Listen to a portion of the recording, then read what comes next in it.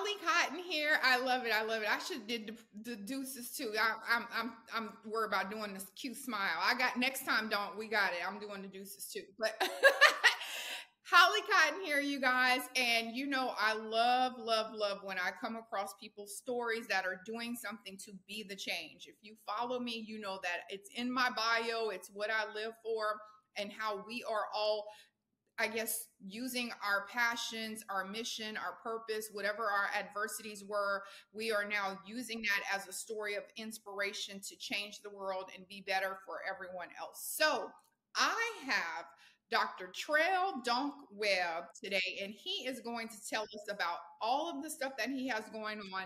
You guys, his bio and all of his content, if you follow him, you already know. If you don't, please go follow him. He is a renowned minister, real life speaker. He also has a brand called Real Life. He's going to talk to us about how he found his way, how he found this as a passion. He's going to share his unique story with us. He's actually using his story to inspire incarcerated individuals and then just basically, I guess, also people to tell you don't go get incarcerated. Use my story to make the right choice as well. So welcome, Dr. Donk. Thank you. Thank you for having me. I'm excited about this one. I've been waiting all week to get here. So thank you. Thank you. Thank you. Thank you. And you guys, just also, it's really funny because when I was reading his bio, he's from Baton Rouge. And you know that I went to LSU. I bleed purple and gold. I got a stupid fleur-de-lis tattoo on me that I got when I was young. Anyway, so I love that we also have that Louisiana connection as well, because a lot of people also have a negative narrative of Louisiana being country, being ghetto, not having anything going, not having education, all of this stuff, which unfortunately a lot of that is true. But I love whenever there's stories like mine and then Donk today as well, where we're like, no, that's just a minority of the population. You actually have a lot of people here doing big things. So we're going to put Come on. on. Shout out to Louisiana. Let's get that straight now. Home of the fighting girls. So, yeah. I'm just saying. All right. But, you know, I'm a little biased, so I'm going to let him be. So, okay. So before we go into how Dr. Trell Webb came about, let's talk about Donk. Let's talk about how your story started. And I know that you were also incarcerated. You have a story about that as well. So can you tell us, as transparent as you want to be or whatever you want to share with us, can you tell us your story of from going incarcerated to actually being Dr. Trell Webb right now? Yep. So my story started out as at 15 years old, I was charged with murder and 2 counts of armed robbery in Louisiana. And just like we mentioned, I come from a family didn't have enough money to get the right representation.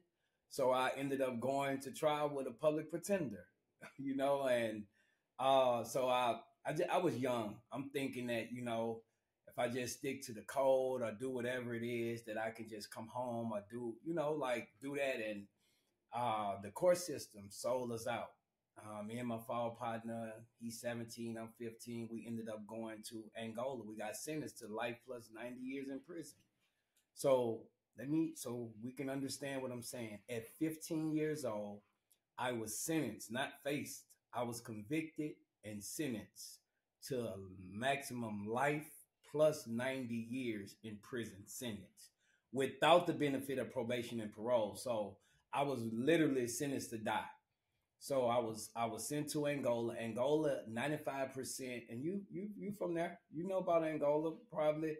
95% of the people that go to Angola don't make it out alive. You come out, you coming out in a pine box, or you're gonna be about 70, 80 years old. So I was sent to this prison, and actually I thought I was gonna die in there. But I found Christ. I found God in there. My fall partner come to me one day. He's like, Donk, if we're ever gonna get out here, like, you gotta pray. And for me, that was hard because I really thought I didn't know how to pray, because I would look at all the pastors on the TV, use all these big old sophisticated words, and I didn't have any. So that prevented me from like coming to God. And he was like, nah, you just got to come to God the way you are from the heart.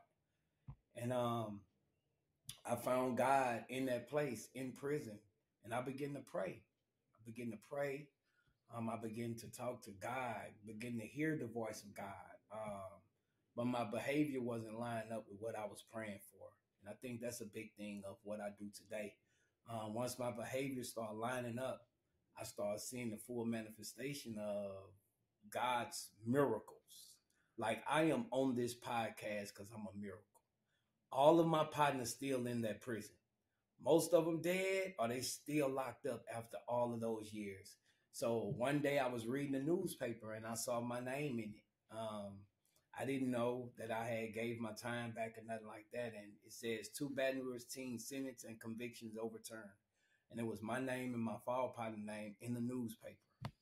And I literally like, God ever done something for you before the way it's like, this can't be true.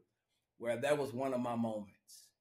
And so I ended up going back to trial, going back to the court system. I mean, same courtroom, same DA, same everything. The only thing now, I'm operating by faith. And I went in there and they offered us 10 years credit for time served. And that's how I ended up coming home. And so that's how I got out the prison. And so that's why incarceration is so big for me. It's so big for me to go back in there because I truly believe that God allowed me to go through that, to experience it, to know what it is as I'm going in some of the worst prisons today, being a light, sharing God, going in there, helping them brothers and sisters out. I fly all over the world in different prisons, but my heart go there because I know that's where I was. I never been to a prom. I never been to a sweetheart ball. From 15 to 21 years old, man, I was in prison watching people get stabbed up like the worst of the worst. You know what I'm saying? And so when I go into the detention centers now, when I go into the prisons, it's like I have the cure because I've survived it. So I know what it is to be in there. And so I get out of prison. At this time, my cousin blew up, Boosie. We talked about him. He's this big rapper now, wipe me down. And funny thing is, and everybody that can watch Boosie life, they know me. They know my life, right? Pretty much. But he would come to the visitation booth and rap. He was young though. I was in prison and I was like something special. Like something special, but I had no clue that it would be, like that. Coming from where we come from, across the street from LSU, like it was bad to what we see today. So I came home and I had a vision written down because I was like, we say, God, if you get me out of this, I'm never gonna do it again. Have you ever been in any of those situations? God, you get me out of this, and you can stop me whenever you want, Heidi, because No, go ahead. right. And so I had a vision like, God, if you ever get me out of this prison, like I'm going to be the best. I'm gonna be in your church. I'm gonna do everything. But Boosie was waiting on me at the gate with a lot of money. He this big rapper now, and so my vision went one way, and we toured the world and went the other way. "Wipe Me Down" was the #1 song out, and it was just the fame everywhere. And we toured the world. And as we toured the world, I just would always pray every morning. Like that was something that my mom them instilled in us. Every time you wake up, you need to say something to God before you do anything, and that stuck with me. So even when I was in the streets, even when I was in even when I will always wake up, brushing my teeth. Thank you, Father God, for another day. And then one day I was doing that, and I was brushing my teeth, and I just started crying and couldn't stop. I had an encounter with God in the bathroom brushing my teeth, and he was like, "Stop." He was like, "Stop. Send all the money back." I'm like, "This can't be God." Like, because I don't have a plan B. And that day, I made a decision. He said, "I'm going to take you all around the world, everywhere y'all toured." He said, "I'm going to use you." And everywhere, from that day, I gave God a yes. And I've been walking with God, and my life took a turn like Saul to Paul in the Bible. And it's been like that ever since. So now today, I'm a master life changer. I get a chance to travel around the world and like impacting lives, changing lives. And some of the biggest entertainers today. I'm their prayer warrior. I'm their covering. And so, man, God is it's just amazing how God is the way He's using my life. It's Him. I'm just grateful to be in this place. I'm in Atlanta now. I'm a pastor here at a church in Atlanta. I do a lot of online ministry. I'm a real life speaker. I travel around. Um, my wife, she's a top realtor up here. She used to be my getaway driver in Baton Rouge. And so, man, life is Growth, great. growth, Like, growth. We talk about growth, right? Yeah, yeah. so that's me, Holly. Like, here I am. What you see is what you get. And I'm grateful because I don't have to fake it, you know? But you know, one thing that you said that I really want to go back and rewind to and sort of reiterate the point that you said. You said something, and I'm just going to paraphrase it because I don't remember exactly, but I caught it. And you said something to the lines of, you know there's something that you need to do, you pray, and then now you change your actions to align with that. And I think a lot of people get discouraged, or people that say something negative about Christianity or religion or whatever God they believe in, is that they forget that you also have to be accountable and you have to change your actions in order to align whatever it is that you're doing. You can't just go and say, Lord, send me this idea, and then you don't follow through with the execution. And even for me, whenever I pray, or whenever I'm manifesting or focusing on things, I focus on, so what are the things that I need to do to make this happen? What does give me the strength to get up today so that I can focus on this? Or make me push away distractions so that I can zone in on this. You know, like, people forget it's also you that Yeah, has to make yeah, it happen. You yeah, can't just be out here and be like, Lord, let me win the lottery, and never buy a lottery ticket. Yeah, like, no one's going to do that. yeah. Go ahead. I think for me, you're right because I really experienced that. Because for myself, and it's amazing how you can see it through what happened with my life. I was one of the worst people, hands down. Like, coming from Louisiana, on the news, front page, like all of this stuff, I was one of the worst. I didn't see I didn't see the results of greatness, what I'm experiencing now, as long as my behavior was like that. It wasn't until I made the adjustments and looked at myself, I was bigger than this. I'm bigger. I'm better than that. Like you say, like sitting there broke. Hold up, I'm better than that. I got to do something. You know what I'm saying? So I gotta put that. I gotta make a change, and I gotta put my best foot forward, and the rest is gonna kind of fall in as you keep going. And so for me, that was everything. And now I get it because there's something that have stuck with me the entire time, and you have to know what you're called to. I ain't called to the struggle. I can talk about trouble anywhere, any day, any place. And so now what have happened was the favor comes with that because I'm cool and I know who I am. I know who I'm called to. I know who I'm called to help. I know who I'm. And so once you know that and you operate from that place, there's a freedom that comes on your life that I'm experiencing. You know, like there's a freedom that I can give you a thumbs up. I can let you know, like, Holly, I see your page. I like it. Keep going.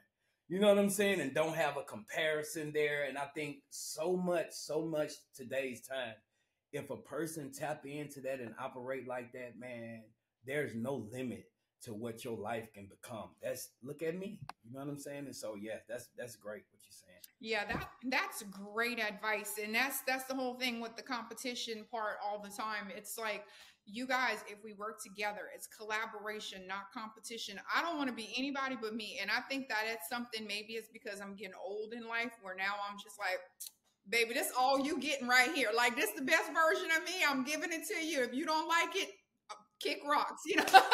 Like, it is what it is. So let me just go and ask you, let's rewind and go back to whenever you first did the transition, right? So I know that it had to be challenging because here you are as someone that's street, that's you got street credit, you got reputation. I ain't the one you want to what do you say, FAFO, like I'm not the one, right? So going from that person to now going into some type of facility where you are talking and now you're like, hey, don't do crime, don't be a criminal. People are like, what you selling out, you don't, you like, what happened to the guy who was doing this and we respected you and you had street credit and now you want to come in here and act, because people now you want to be all soft, now you want to do this, now you want to do that. So can you tell us about that transition and some of, I guess, the feedback that you got, some of the things that you had to deal with having that transition? So most definitely, great question. Also, for me, it was more so me being in my head dealing with that because I'm thinking like I was so real for the streets, and in that way, I vowed to never be this person. If we could be honest, I'm like, listen, I would never do that. Like I was so keyed in on being this tip top gangster in the world, like, and I lived up to that name. But there's a thing that I heard that the world can give you a reputation, and you have to do everything to live up to that name, and that's what I did, right? Um, so for those somebody that's real, like if you really real in life and you encounter me and you see where I come from, what I did, I realized something. Real ones want real ones to win. So I've never had nobody come to me for who I'm called to now. For those who I'm called to the ones that the anointing of God on your life attracts your past. So it's everywhere where I come from. Again, the anointing of God on your life attracts your past. So I'm called to those that was doing all the crime, all the stuff that I was doing and everything. Real recognize real. They really know that I really made a change. They really know that I have the answers, because if anybody is in their right mind, they don't want to keep going to prison, keep getting shot up, keep getting in trouble. If you're in your right mind, and when you meet somebody that have the cure to help you, I'm not just on the stage talking about this. No, we have programs in place. Like I'm in the trenches. I'm calling them. Like when they reach out to me, they're getting a phone call from me or somebody off my team. We're walking somebody to show them how to beat the game. And so it's been just a plus plus. You know what I'm saying? Any lashback that we did get, and it's just been a sad thing. They say that you get the least blessings from your own hometown, right? And when I tell you it is real, and not my people who I serve down there, but the people who in position to help people that's stuck in the struggle, man, in our own hometown, I may get booked up and called everywhere else. But your own hometown will look at you like you still that person. I'm like, what else is gonna take? And so that's the only place that I've ever got, and it's not from the struggle now. The people who I'm called to, I go anywhere. Like I'm good in every hood, every place with every real person. They rock with me. I'm grateful for that. I'm saying the people who are in position down there to make a change.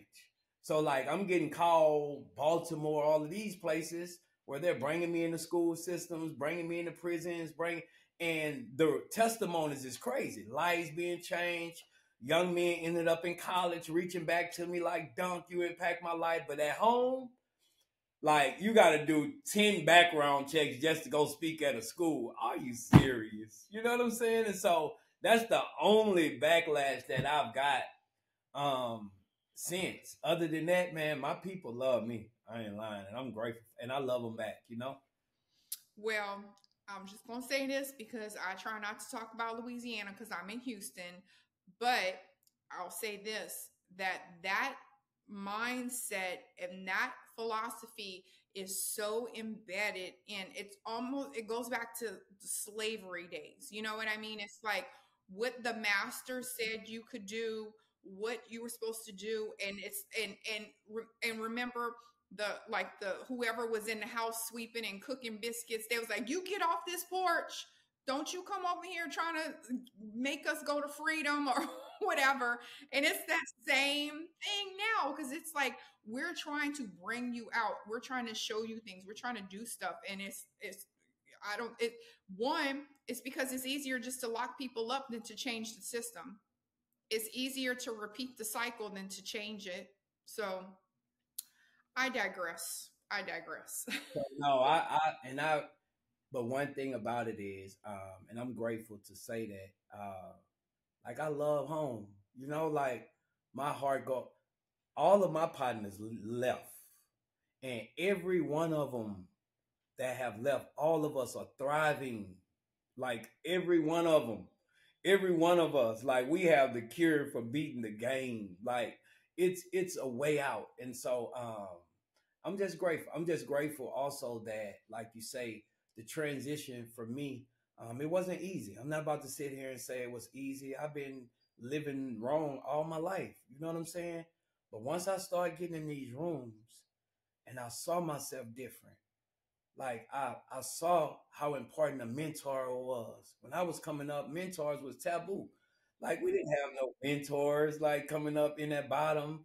Like we didn't have that. Man, it's so important to have mentors and people that then been successful and sitting down and teaching you this and how to do it. And I'm always a student, you know?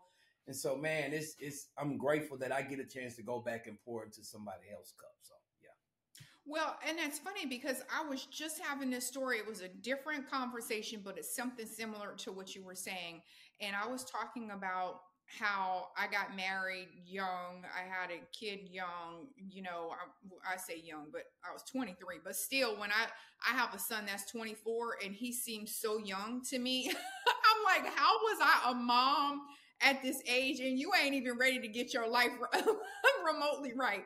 You know, but for me, I was telling them, I said it was a culture in Louisiana that's what you, there was no go get your life right, get a college degree. I was the first person in my family to go to college ever.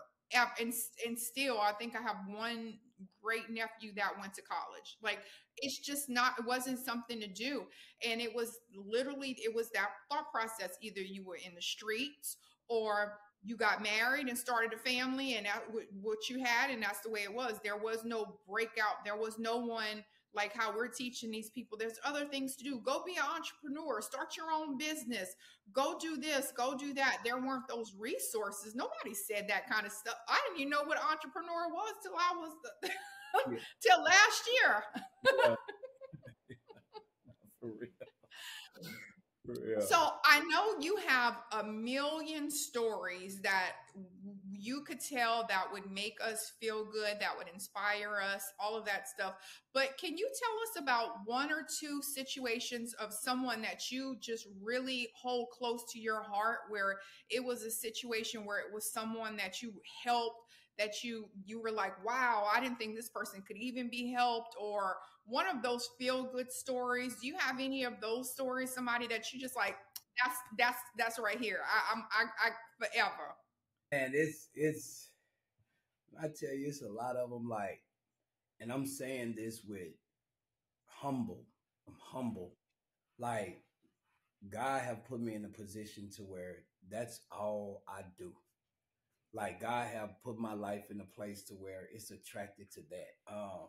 One of the highlights for me, there's this young man. His name Malachi. Malachi from Louisiana. And this happened like within the past 3 years. He's been up here. Well, anyway, he got shot up 6 times down there. My mother-in-law meet his grandmother at a store. And you know how it is down there. Like now, whenever somebody's going through something, I'd have made it out. So your family trying to connect you with everybody. Whereas this grandmother had a grandson, and he wow, he doing everything wow. So I ended up connecting with him, going to Louisiana, traveling down there, talking to him. He didn't want to open the door and talk, so I had to pour into him through the door. Like this story is so amazing. So he opened the door, and I sit down with him and talk to him. I met him right where he was. Talked to him, poured into him. A couple months later, his mom, he got in some more trouble. His mom packed up. They moved out here to Atlanta. He just finished. He got his GED. He's graduated. He's in college. He going to be. He just passed his real estate exam. He's about to be a realtor up here. Like you wouldn't even know or smell the smoke on this young man's life. So now he traveled with me, speaking to other young people. He's one that just been, it just near and dear to me because I saw the transition. So he would be Malachi. Shout out to Malachi. He would definitely, and he beat the system. He come up here with an ankle bracelet on his leg. He don't have an ankle bracelet no more. Like that's success for me, you know.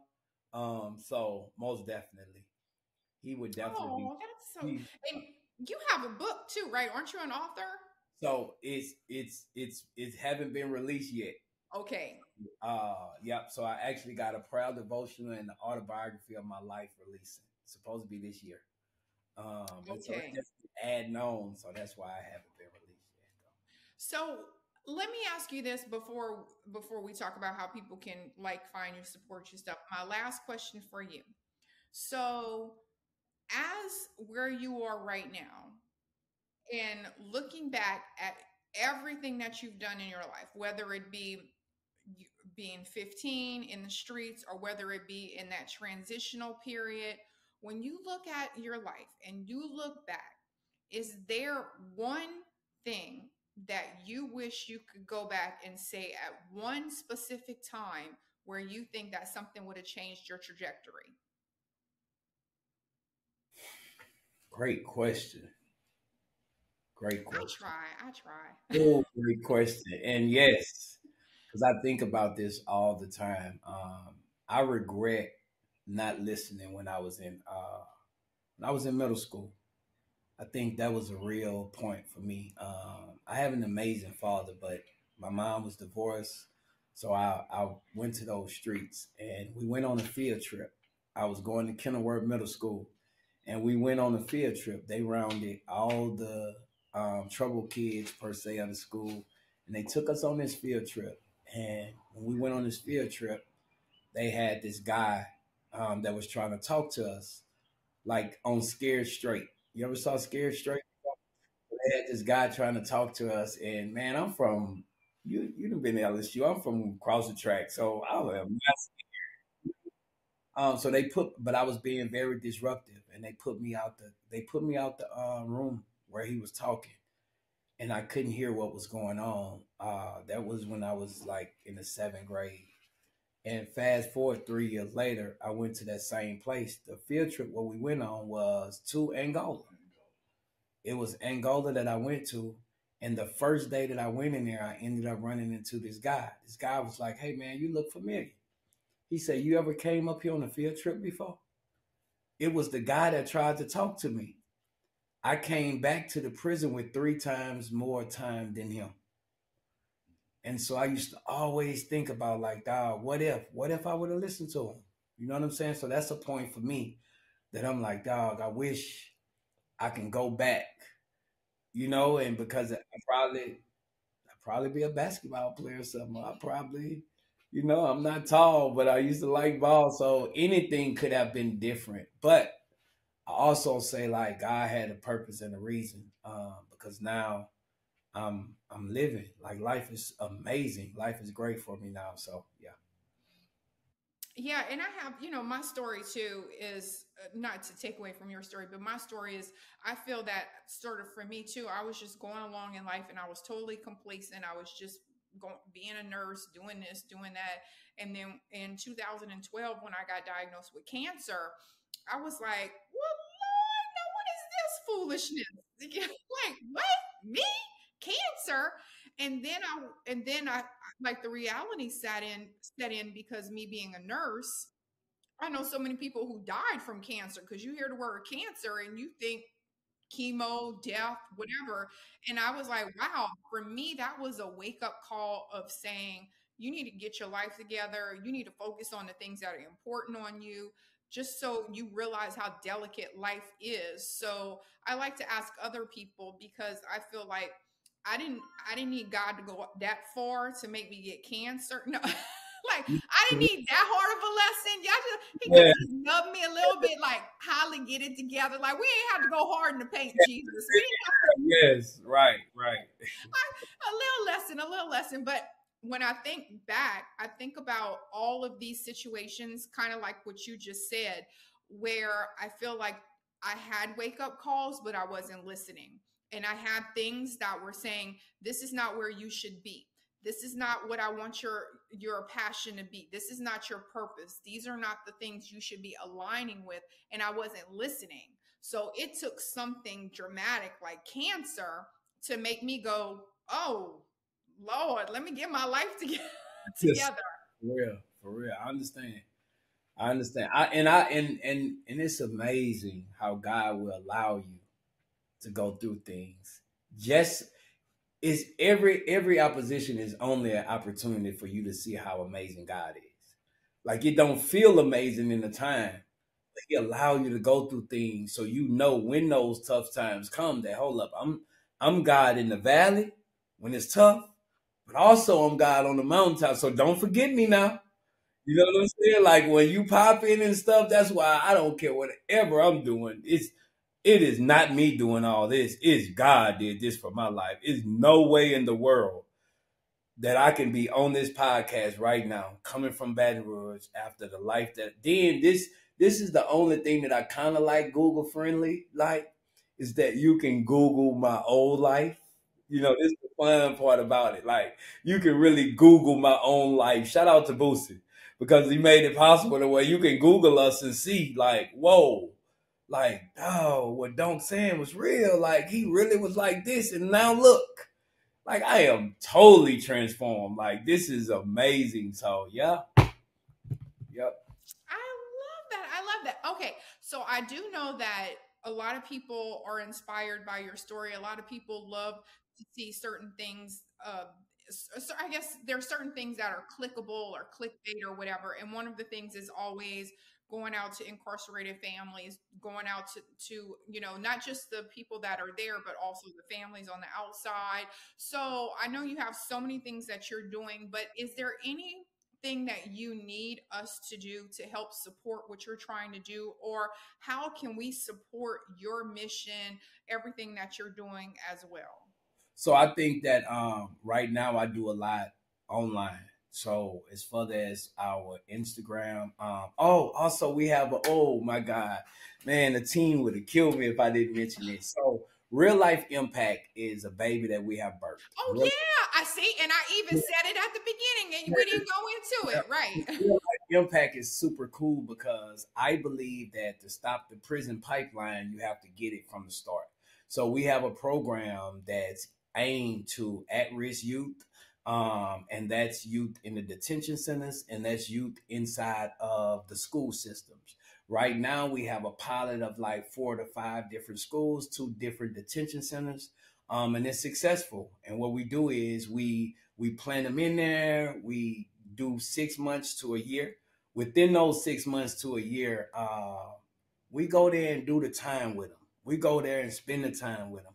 We go there and be available and show them real life ways on how to handle conflict resolution, on how to shift your mindset, on how to handle anger management, things that we deal with. You know what I'm saying? And just pretty much showing them how I went from there to here, but it's in a model form.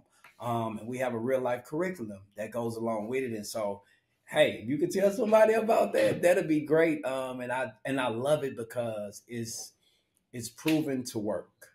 Because we're just taking the necessary tools that got me to be on this podcast as a changed man, and we've put it now in a program form. And so I just think that detention centers all over, schools all over need to have this. It need to be in there. Somebody that can. It's one thing to go in there, but if, especially today's time, the generation of today, if you can't reach them, if you can't talk their language, if you can't reach them right where they are, man, you're gonna miss them. And the suicide rate is high as it's ever been today. Drugs is higher. Violence is at an all-time high. Everybody that have been in our program, they've graduated. Everybody. So, yep, real life impact. And so, yeah. So how can they find that or support it, or like what? How do they reach? So what we're doing right now, real life worldwide .org. You can reach out there. Reallifebrand.com, or you can reach out on my social media. All my social media, Donk Speaks. Um, Email. We have an email where you can email us, real life worldwide CEO at gmail.com. Again, that's real life worldwide, just like it's spelled out, just like it said, CEO at gmail.com. And we do follow right back. I'm very hands-on, y'all, especially with the people.